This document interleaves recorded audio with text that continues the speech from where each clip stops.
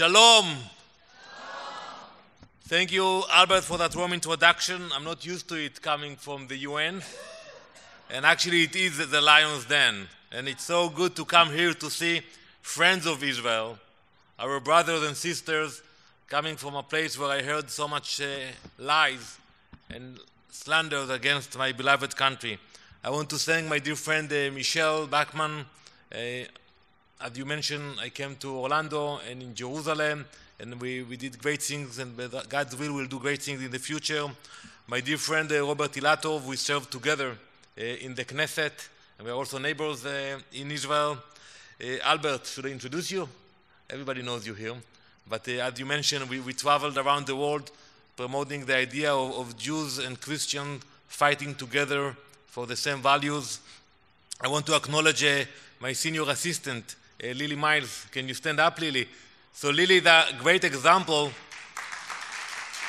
of the great work between Christians and Jews. She's a devoted Christian working in my office in the mission, and we work together as a team, fighting evil, fighting the bad guy. Thank you very much, Lily, for everything you're doing.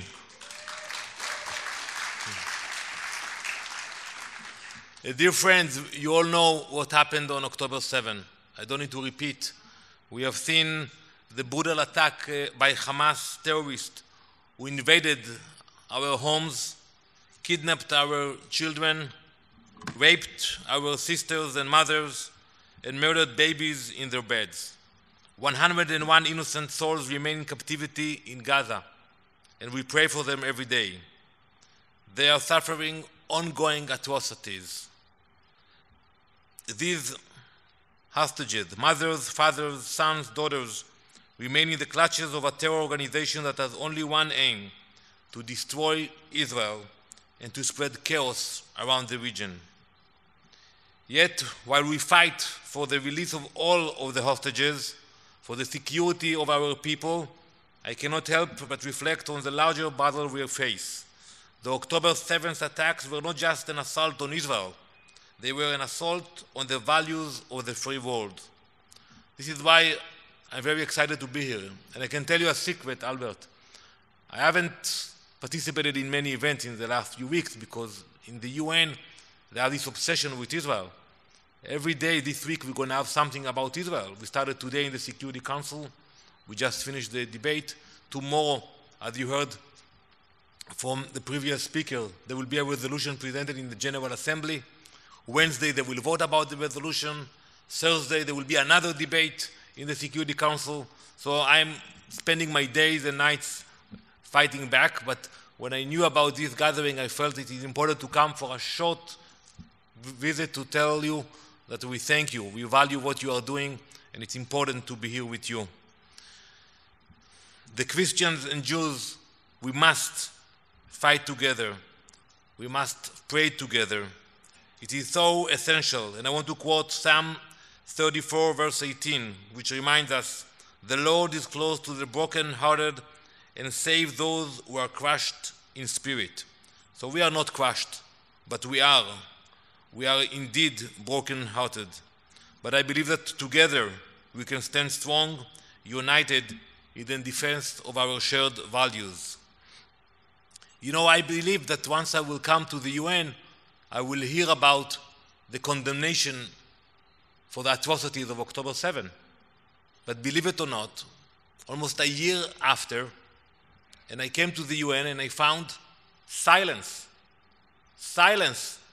Not even one condemnation in the Security Council. Not even one condemnation in the General Assembly. You know, the UN was established after the Holocaust to prevent horrible crimes like we experienced. And yet, they are not capable of doing that. Every day they will pass resolutions against us, but not even once they will mention the hostages or will condemn Hamas. While the UN could not find its moral backbone, there were those who could, especially our Christian brothers and sisters, who were there for us in our time of grief, offering their unconditional support. The UN, an institution created to uphold peace and human dignity, has become a platform for the forces who fight against those ideals. Israel, the only democracy in the Middle East, a country that fights to protect its citizens from terrorism, is singled out and criticized more than any other nation on earth. You know, as Albert mentioned, this is my second term at the UN. I never dreamed that I would come back to the same place. But after October 7th, you know, it changed our lives, and I decided to come back and fight for my country. So before I prepared my speech for tomorrow, I did my homework. Since I assumed office in the summer of 2015, do you know how many resolutions passed in the General Assembly condemning Israel? Any ideas? 155 resolutions condemning Israel in almost a decade. Do you know how many resolutions passed in the General Assembly condemning all the atrocities around the world combined? 88. So you understand the obsession, the sickness of this body. The bias against Israel at the UN is not just a political issue, it's a moral one. When an institution allows its platforms to be hijacked by hateful and oppressive regimes, it undermines the credibility of the entire international system. Moreover, it sends a dangerous message to those who seek to tear down the values of the modern world. Friends, what we are facing today goes far beyond the borders of Israel. The darkness that we confront is not just about terrorism or regional instability. It is about the assault on truth, justice, and freedom, the values that are at the very heart of the Judeo-Christian world. When the UN fails to stand with Israel, it is failing to stand with these values. When the world remains silent as innocent civilians are taken hostage by terrorists, it is not just Israel that suffers. This is a broader assault on the principles that have made the Western world a beacon of hope and progress. What happened on October 7th is not an isolated event. The same forces that seek to destroy Israel are working tirelessly to tear at the moral fabric of the West.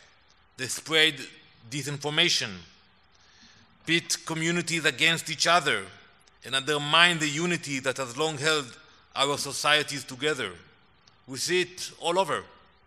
In Europe, where anti-Semitism is on the rise once again, masked as political criticism, we see it here in the US. In the streets of Manhattan, I saw Hamas flags glorifying a terrorist organization.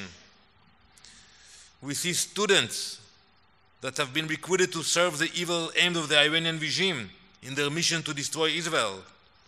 We are fighting for the soul of the free world. In this struggle, Christian-Jewish unity is not just an option, it is a necessity.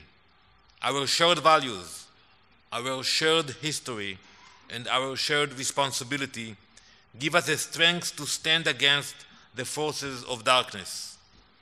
We have seen time and time again that when Christians and Jews unite, we become an unstoppable force for good.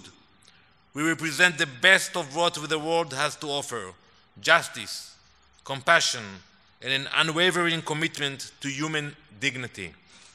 But we cannot take this unity for granted. We must work on it and use it to confront the challenges of our time. We must mobilize our communities to speak out against the bias, against the lies, and the hatred that seek to undermine our shared values. We must educate the next generation about the importance of truth, justice, and unity, and we must pray. We must pray for the strength to fight those monsters, to win. We pray that the forces of darkness do not prevail. We must support Israel's right to defend itself at every opportunity. We must call out anti-Semitism and extremism wherever it may arise, and stand together as allies in the fight for justice and truth. We also, my dear friends, must make our voices heard, not just in the halls of the UN, believe me, I will do that, but in every community, in every church, in every synagogue, in every nation, every institution that claims to defend the values of the free world. We find ourselves in a critical moment in history. The darkness is rising, but we are not powerless. The brotherhood between Christians and Jews has the strength to push back against the forces that threaten to tear down our values. I'm optimistic. Despite the challenges, despite the threats, I believe that together we can stand against bias and division.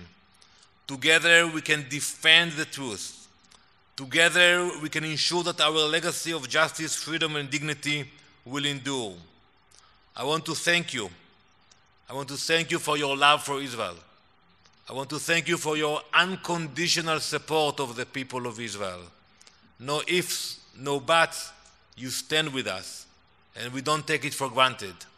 We need that support today. Thank you, and may we continue to stand united in purpose, in strength, and in faith.